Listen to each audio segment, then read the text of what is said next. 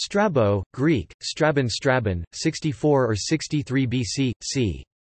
AD 24 was a Greek geographer, philosopher, and historian who lived in Asia Minor during the transitional period of the Roman Republic into the Roman Empire.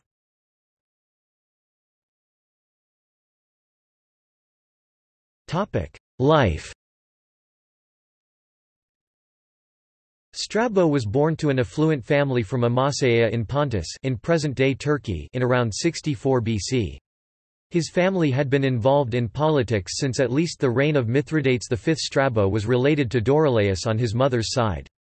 Several other family members, including his paternal grandfather, had served Mithridates VI during the Mithridatic Wars.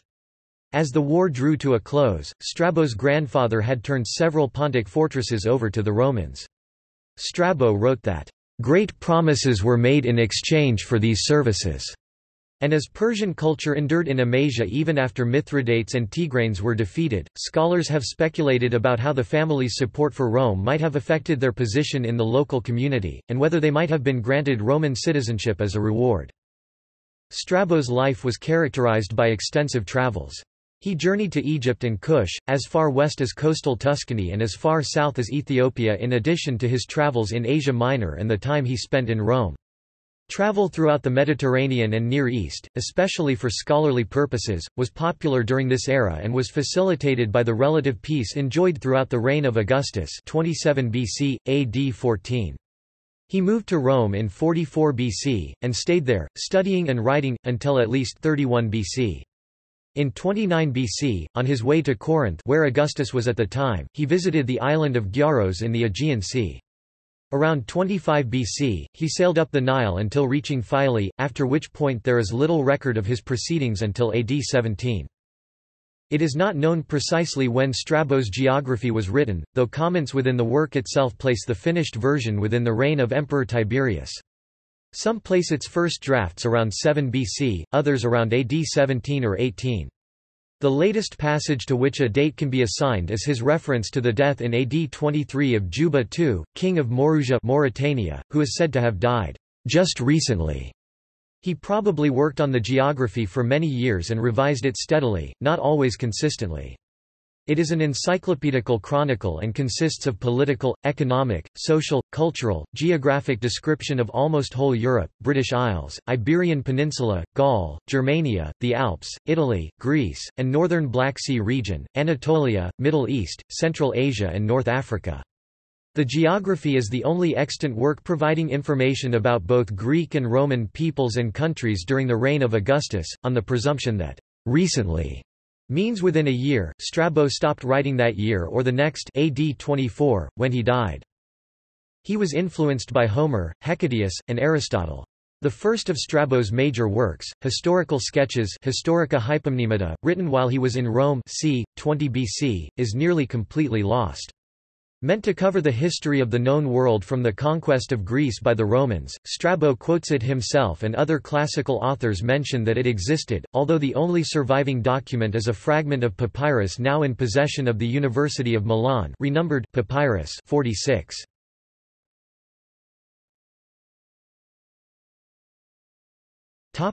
Education.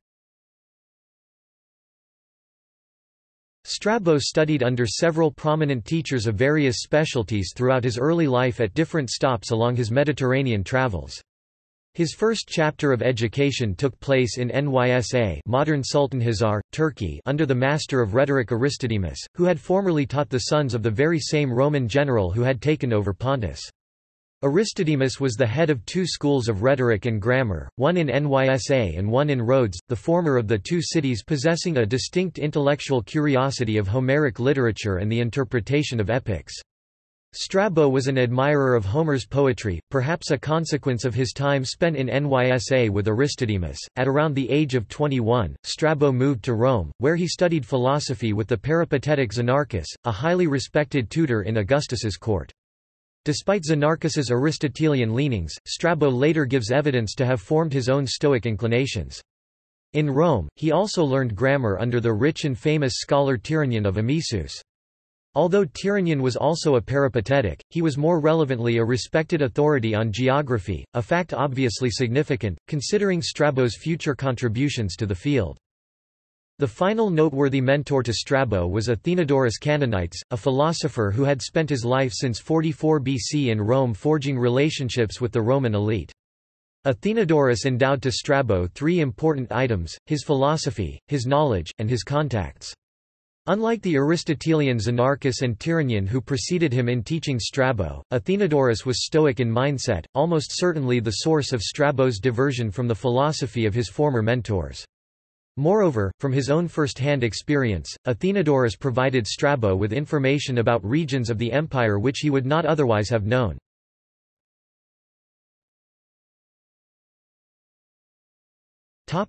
Geographica. Strabo is most notable for his work Geographica, geography, which presented a descriptive history of people and places from different regions of the world known to his era. Although the Geographica was rarely utilized in its contemporary antiquity, a multitude of copies survived throughout the Byzantine Empire. It first appeared in Western Europe in Rome as a Latin translation issued around 1469. The first Greek edition was published in 1516 in Venice. Isaac Casaubon, classical scholar and editor of Greek texts, provided the first critical edition in 1587. Although Strabo cited the antique Greek astronomers Eratosthenes and Hipparchus, acknowledging their astronomical and mathematical efforts towards geography, he claimed that a descriptive approach was more practical, such that his works were designed for statesmen who were more anthropologically than numerically concerned with the character of countries and regions. As such, Geographica provides a valuable source of information on the ancient world, especially when this information is corroborated by other sources. He traveled extensively, as he says, "Westward I have journeyed to the parts of Etruria opposite Sardinia, towards the south from the Euxine to the borders of Ethiopia, and perhaps not one of those who have written geographies has visited more places than I have between those limits." We do not know when he wrote Geographica, but we know that he spent a lot of time in the famous library taking notes from his sources, and the works of his predecessors are most likely to have been noted at the library there. A first edition was published in 7 BC and a final edition no later than 23 AD, in the last year of Strabo's life. Geographica, unfortunately, had an infinitesimal influence in his lifetime. It took about 5 years for scholars to give him a credit and for it to become a standard. In his last book of Geographica, he wrote quite extensively about the thriving port city of Alexandria. He emphasized that the harbor was well encompassed by the embankments and that the shore was so deep-watered that even the largest ships could traverse. These ships were sent out to India, Ethiopia to supply them with products. Strabo juxtaposes Dichiarchia, Naples, one of the largest ports in Europe, and Alexandria ports, and says that the ships in Alexandria were clearly bigger. Thus, freight transporting and shipping were essential to foreign trade in products from all over the world, suggesting a highly developed local economy at that time. Strabo also describes the city itself. According to him, there were a lot of beautiful public parks and the city was reticulated with perfectly designed streets that were wide enough for chariots and horsemen. 2 of these are exceeding broad, over a plethron in breadth, and cut one another at right angles. All the buildings are connected one with another, and these also with what are beyond it." Hence, the architecture was also developed in Egypt. Strabo is pro-Roman politically, but culturally he reserves primacy to Greece. Pro-Roman throughout the geography. But while he acknowledges and even praises Roman ascendancy in the political and military sphere, he also makes a significant effort to establish Greek primacy over Rome in other contexts. In India, Strabo described small flying reptiles that were 90 cm 35 in long with a snake-like body and bat-like wings. Other historians, such as Herodotus, Aristotle, and Flavius Josephus, mentioned similar creatures.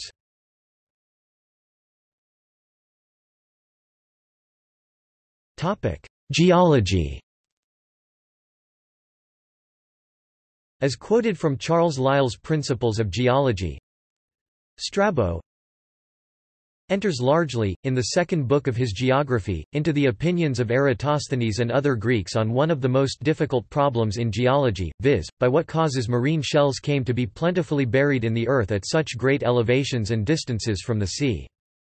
He notices, amongst others, the explanation of Xanthus the Lydian, who said that the seas had once been more extensive, and that they had afterwards been partially dried up, as in his own time many lakes, rivers, and wells in Asia had failed during a season of drought.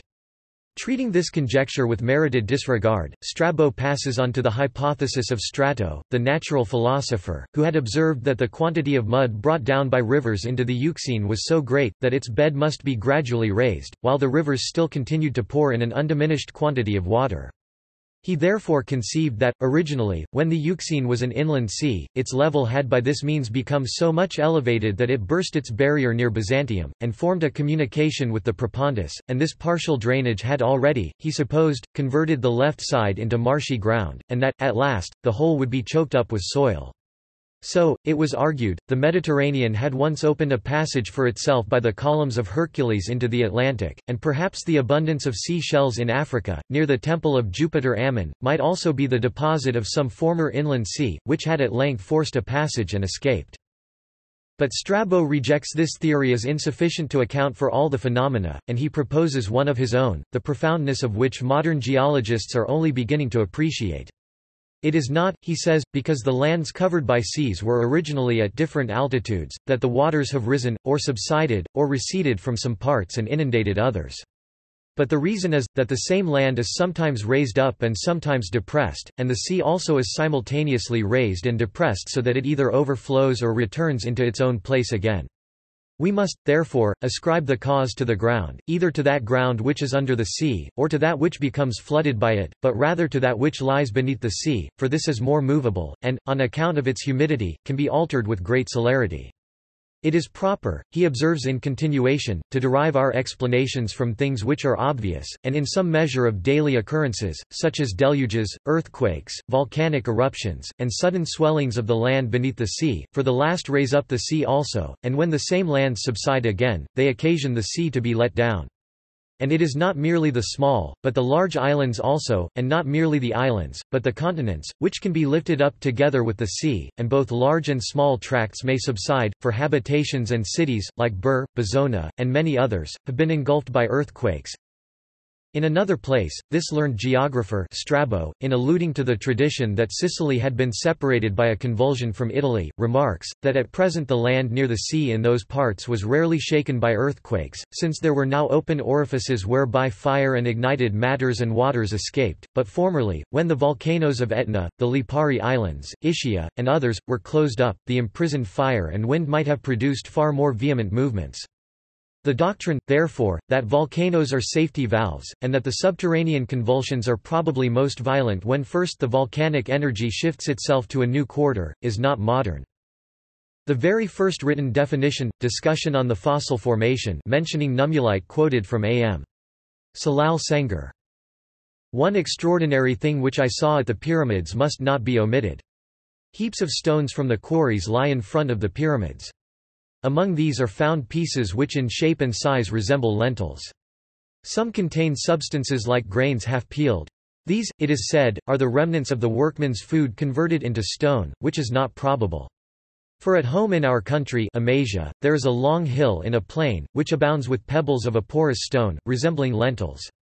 The pebbles of the sea shore and of rivers suggest somewhat of the same difficulty respecting their origin. Some explanation may indeed be found in the motion to which these are subject in flowing waters, but the investigation of the above fact presents more difficulty. I have said elsewhere, that in sight of the pyramids, on the other side in Arabia, and near the stone quarries from which they are built, is a very rocky mountain, called the Trojan Mountain. Beneath it there are caves, and near the caves and the river a village called Troy, an ancient settlement of the captive Trojans who had accompanied Menelaus and settled there. The very first written definition, discussion of volcanism, effusive eruption, observed at Katakekaumene, modern Kula, western Turkey, until Pliny the Younger witnessed to the eruption of Vesuvius on the 24th of August AD 79 in Pompeii. There are no trees here, but only the vineyards where they produce the Katakekaumene wines, which are by no means inferior from any of the wines famous for their quality. The soil is covered with ashes, and black in color as if the mountainous and rocky country was made up of fires. Some assume that these ashes were the result of thunderbolts and subterranean explosions, and do not doubt that the legendary story of Typhon takes place in this region. K.S. Anthos adds that the king of this region was a man called Aramis. However, it is not reasonable to accept that the whole country was burned down at a time as a result of such an event rather than as a result of a fire bursting from underground whose source has now died out. 3 pits are called phyces and separated by 40 stadia from each other. Above these pits, there are hills formed by the hot masses burst out from the ground as estimated by a logical reasoning. Such type of soil is very convenient for viniculture, just like the Catana soil which is covered with ashes and where the best wines are still produced abundantly. Some writers concluded by looking at these places that there is a good reason for calling Dionysus by the name Phrygians. Editions Meineke, Augustus, ed. 1877. Strabonus Geographica. Lipsiae, B.G. Teubneri. Strabo 1852. Gustav Kramer, ed. Strabonus Geographica. Riesens. G. Kramer. ed. Minor. Stefan Rath, ed. 2002–2011. Strabons Geographica, mit Übersetzung und Kommentar.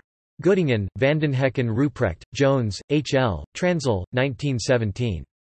The Geography of Strabo. Volume 1, Books 1 and 2 of 8 vols. London, Heinemann. Notes